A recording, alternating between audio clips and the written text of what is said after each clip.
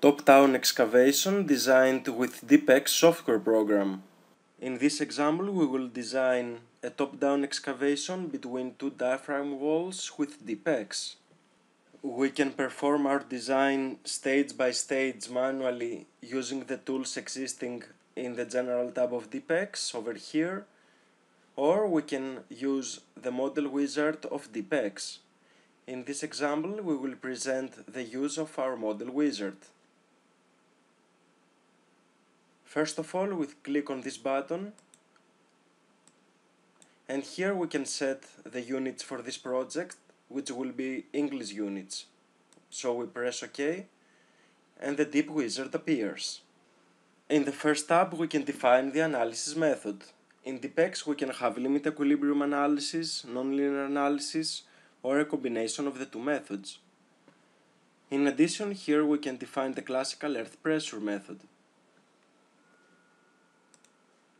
In the tab Dimensions, we can define the project type and some basic parameters for the project. We press this button in order to create a top-down excavation between two walls. Here on the left we can define the project dimensions, so we can define that the final excavation depth should be at 45 feet. The wall length could be 60 feet, the excavation width, which is the distance between the two walls, can be defined at 60 feet, and the groundwater could be minus 25 feet. And here we have the options for the supports.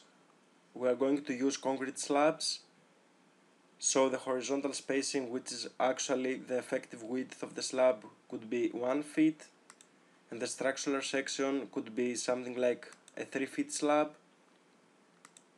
We unclick this option in order to maintain the same structural section for all the slabs that we are going to use. Of course, as soon as the model is ready, we can access each slab and modify manually their properties. We press Next, and here in the Soil Layers tab we can define the soil types and the stratigraphy. First, if we click on this button, the soil types dialog appears.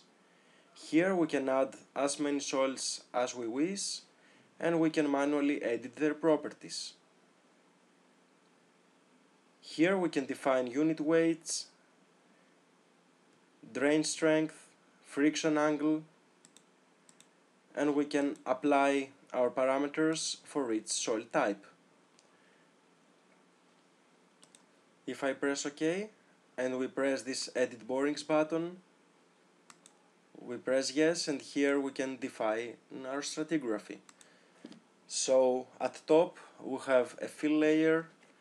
At elevation minus 10 feet we could have a sand. At minus 30 a clay layer, and at minus 45 a more dense sand, something like this. And if I press OK, now the boring is defined. We will see the result as soon as we end using the wizard. We press Next, and in the tab Wall Type we can define our wall section. We press the Edit Section Data button here, and in the Edit Wall Properties dialog that appears, we can select the wall type, which in this example will be a diaphragm wall. So we press here. We define the width of the wall, which could be like 2.5 feet, and also we can define the materials and the reinforcement. Here at 12 inches width we could have like 3 bars, number 9, and we will also use shear reinforcement, so I'll define the use of number 7 bars placed every 12 inches, and I press OK. Next, in the tab stages, we have to define the support elevations. The first slab, which will be the top slab, I remind you that we will use a 36 inch slab, so I define that the first slab will be at 1.5 depth. This is the center of the slab. The second could be at 15 feet depth, the third at 30 feet. The final excavation is at 45 feet depth, so the base slab could be at 43.5. I press next, and here we can define to use a strip load, which could be something like 0.6 ksf, developed for 20 feet, starting 2 feet behind the wall. And on the last tab we can define the structural and geotechnical codes. In this example we will use service factors, so we will not apply a specific load. We press OK,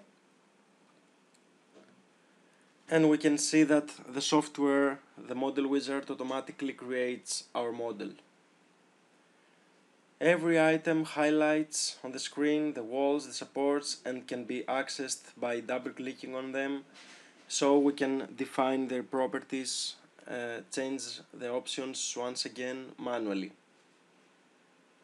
Here we can see that the model wizard created all construction stages, so we can go stage by stage and review the progress of our model.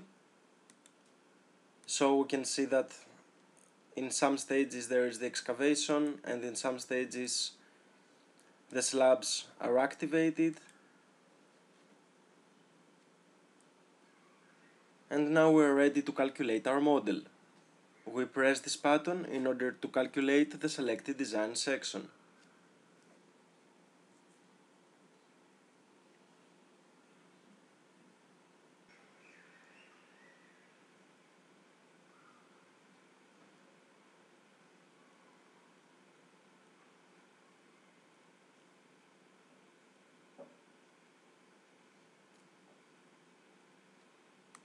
As soon as the analysis is completed, the analysis and checking summary appears, where we can review some critical results like the maximum wall displacement, the settlement, the wall moments and shears, the structural wall ratios for moment and for the shear, the maximum support reactions, and the critical support checks.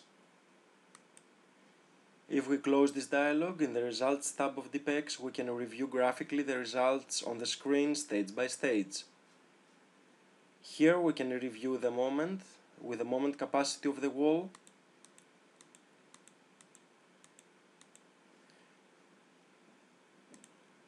we can see the shear with the shear capacity, we can see the wall deflections,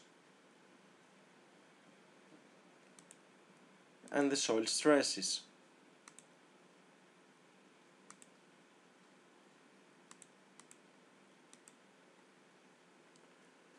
Thank you for watching this video. Visit our website in order to find more information about our software programs, or feel free to contact us in order to learn about our special offers or to order a free online presentation.